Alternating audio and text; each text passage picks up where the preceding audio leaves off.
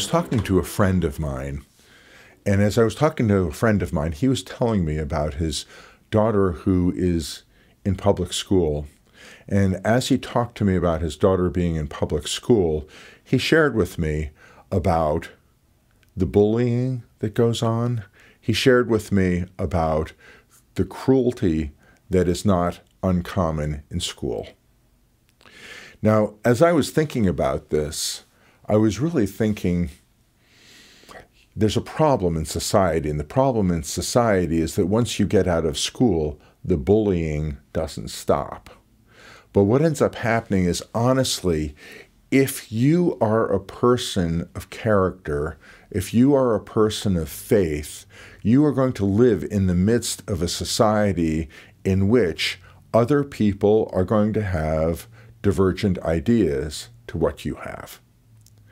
And one of the things that I really want to encourage you in is, as God reveals himself to you, if you are new along this path, you're going to find that there is resistance.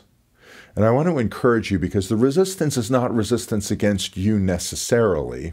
And sometimes what ends up happening is we, as people of faith, really believe that if we just communicated in a different way, people would get the concept, people would understand it, and people would not be antagonistic and sometimes even downright mean about what we're trying to share with them.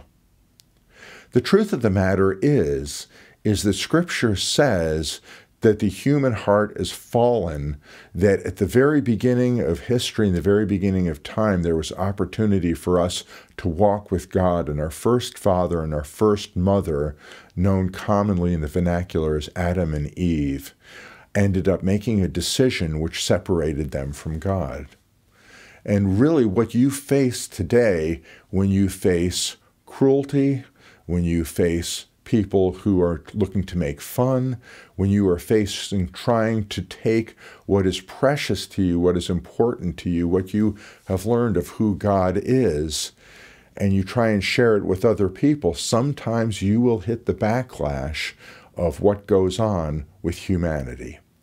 And I wish that once you were out of 8th grade or 10th grade or 12th grade or out of school or reached 30 years old or some other high water mark, that the cruelty would stop. But it is inherent and it is built in to the human condition. And part of what goes on with those who have received the Word of God, part of what goes on with those who have received the Spirit of God, is that you are given a toughness. And people don't think that a toughness is a good thing, but on a certain level, being able to have bravery, being able to have character, being able to face abuse, being able to face difficulty, and even being able to face scorn and ridicule is something that is part of the growth process of a believer. And Yeshua told a parable about seed being spread, and he talked about how some seed fell into good soil, and it planted, it rooted, it grew, and it became fruitful. But he also talked about seed that fell along the path, that fell in thorns, and that fell in other areas. And that seed did not end up becoming fruitful and productive.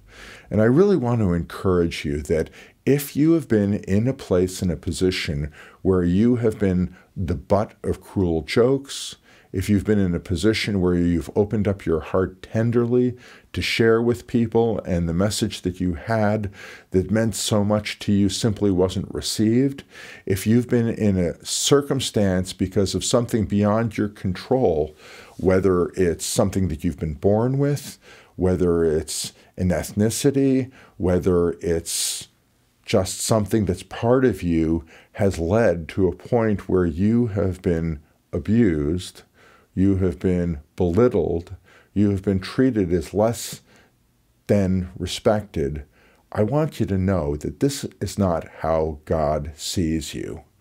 And many people come to a point of cruelty.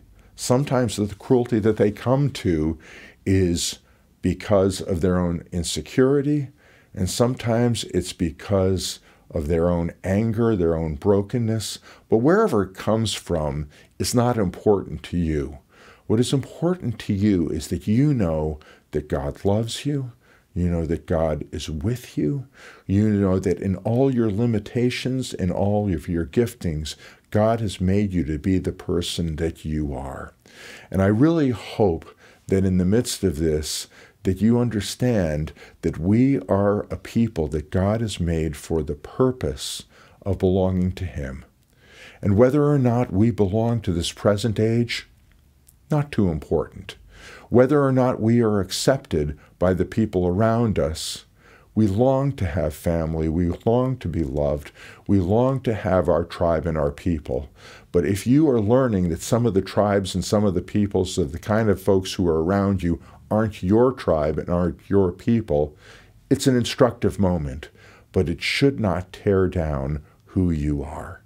And by drawing close to the Lord and finding the path that He has for you, finding the acceptance and the love that God has for you, I want to promise you that I believe that God has a hand on you such that you are going to end up finding the tribe, finding the people who love you, and finding those whom you can be with and you can safely be yourself. This is another reason why I believe that people should find a congregation. They should find a worshiping community. They should find people that accept them, that love them, that encourage their growth, and that they can receive from and they can also give to. Shalom.